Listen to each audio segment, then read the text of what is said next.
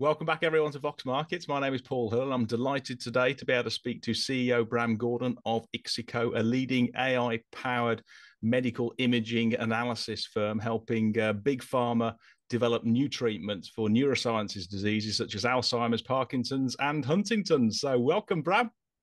Thanks, Paul. Great to be here. Yeah, well, big congrats on the recent £4 million placing at 9.5p, plus the improved trading momentum. But before we sort of dig into the details, I know you only joined sort of 4 months ago, so I don't suppose you could just give us a quick view, your first impressions of the company.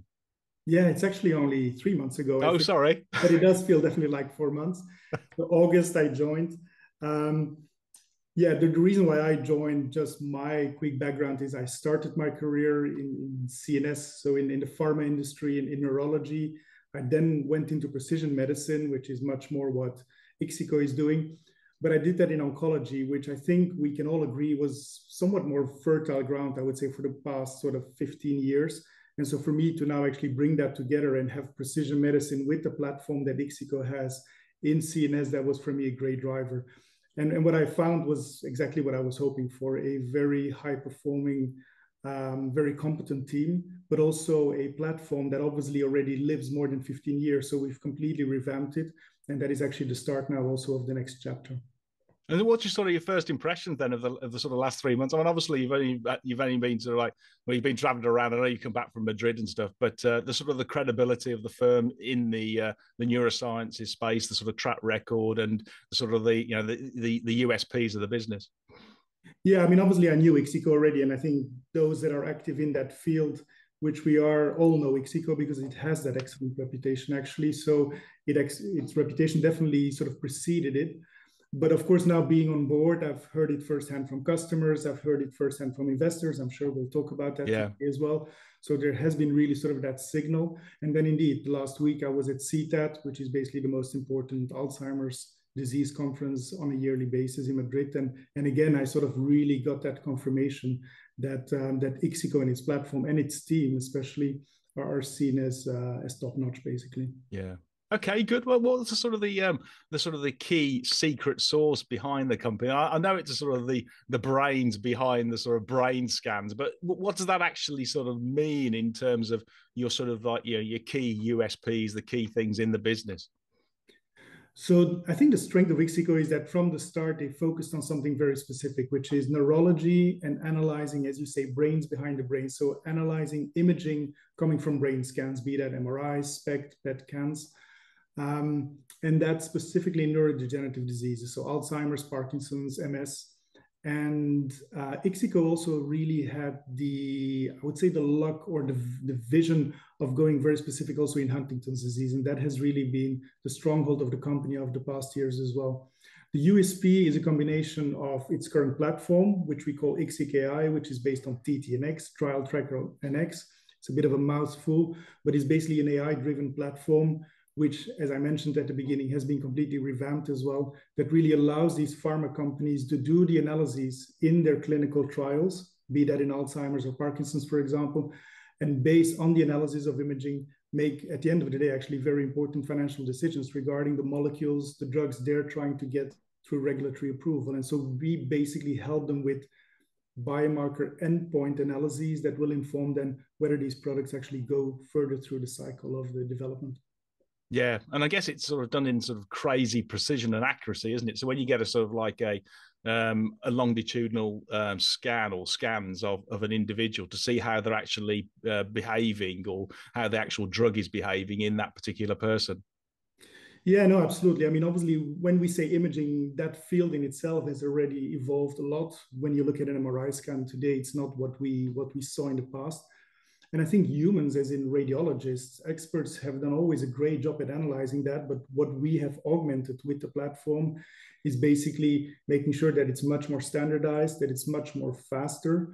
And then indeed you get that accuracy, as you mentioned, because at the end of the day, the accuracy isn't there, then obviously there is no use in using a platform to replace a human. So when we say AI driven, it's really about speed, it's about accuracy, and it's about making sure that these things can happen at scale. Yeah. And how big is the market? I mean, it does feel as though the whole neuroscience, particularly Alzheimer's, dementia, and Parkinson's, etc., they're the sort of the last area that hasn't really been developed by big pharma yet. We've had a number of drugs. We've had a couple of just recently done, but it still is a huge, great opportunity. Unfortunately, there's literally tens of millions of people who die, as we all know, of dementia every single year. But how do you see sort of the development now, given the recent breakthroughs? Right. I mean, CNS, central nervous system, neurology, also psychiatry, it is the biggest healthcare domain already in the industry today.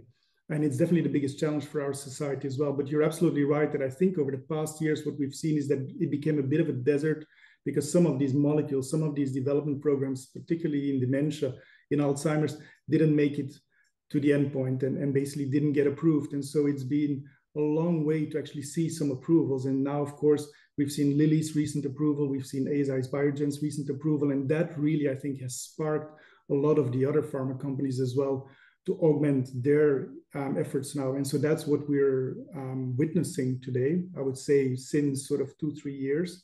And that's also where you suddenly see, of course, a lot of investment now going into the field.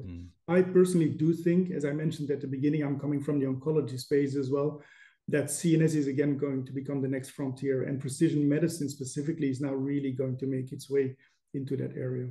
Yeah, and I did see the last trading update. Your order book has increased quite significantly, actually, from your first half into the sort of towards the end of the year, the end of August, anyway.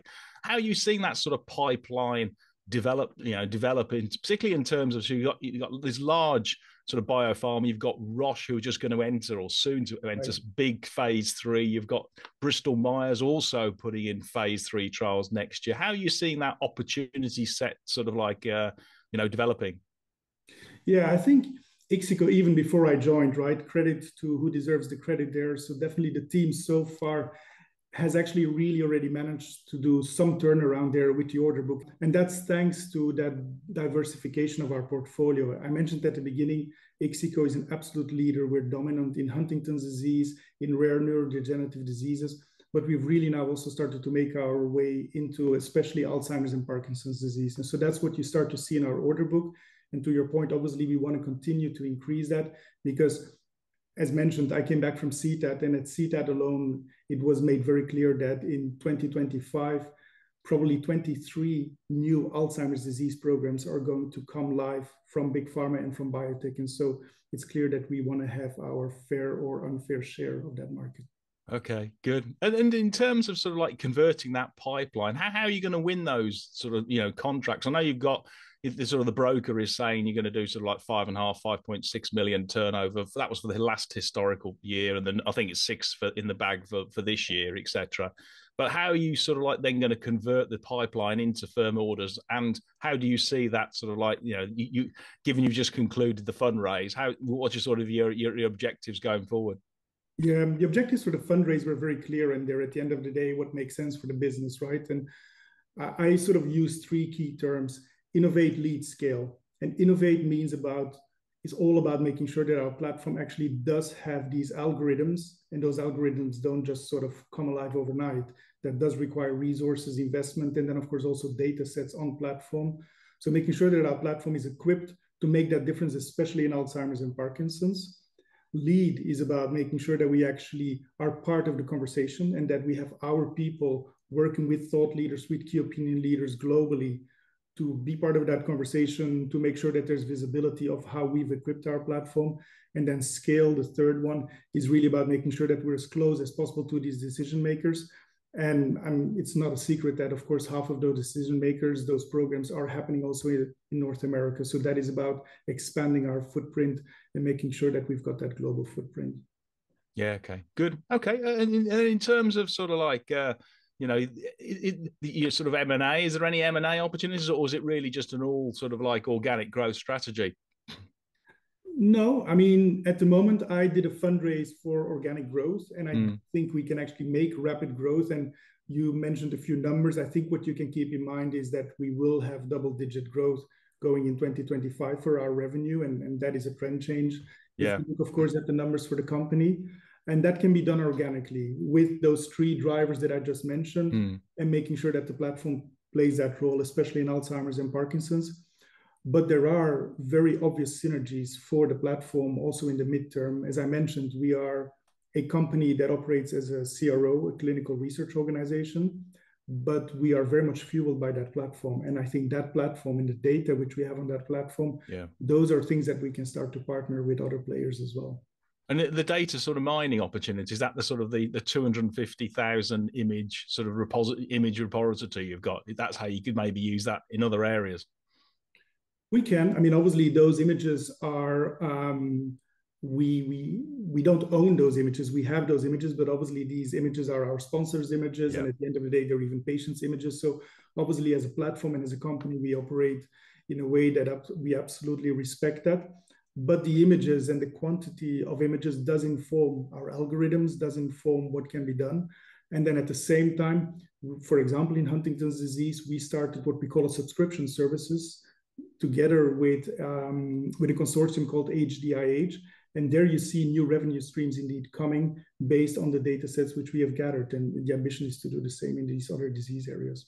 Yeah. And then just on those other revenue streams, in terms of sort of like, the drugs which have been currently approved for Biogen and for Lilly, unfortunately, there are side effects of it, and they have to be sort of monitored going forward. Is that also an area, rather than just the sort of the clinical trials, you could actually get into the sort of like the post-marketing surveillance?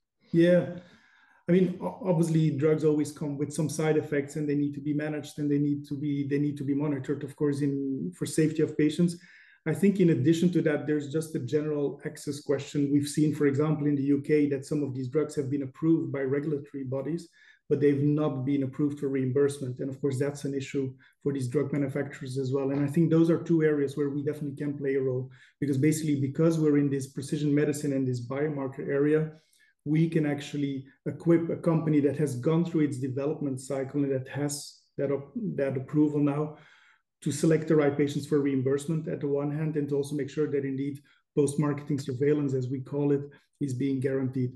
What's going to be important for IXICO to do that is, of course, to make sure that we become partners of these companies early on, and that we really follow them through that life cycle of development all the way to go to market. Okay. So if you've got all the sort of the parts, you've got your sort of your AI algorithms and your biomarkers, you've got your sort of experts, your industry experts, your key opinion leaders, you've got your AI platform, you've got your platform, which is your trial tracker, plus you've got sort of the repository of 250,000 images, and also sort of like, a network of imaging centers around the world, just over 1,000 you collect. You've got all those parts. Just to the longer term, sort of in 5 years, where aspirationally would you like the business to go to, given that it's a sort of like, just under a 6 million market, revenue stream at the moment? Yeah. I mean, definitely the next coming 2 to 3 years, that needs to go to double digit as well, right? Yeah. So achieving 10 million as a top line should totally be achievable in the next coming years. I should say that if we get to that 8 million top line, that will be sort of a magical one, because that also will get us back to profitability. And you will see that our gross margins at scale, when we get to such a number, are actually also going to be much more interesting. But I definitely do think that in 5 years' time, and that is actually also what we've communicated to investors, this can be a 20 million pounds company in terms of turnover and in terms of top line. That will require some of these things that you and I just discussed in terms of partnering, in terms of looking at some new revenue streams. But the good news is that the platform has been equipped to do that now. Brilliant. Okay, well, that's a great place to end it. And just on sort of news flow, I'm guessing you've probably got your prelims sometime in December, have you? Probably in about 5 or 6 weeks' time. Right. Brilliant. Well, look forward to again then in touching base in December. So thanks for your time there, Bram.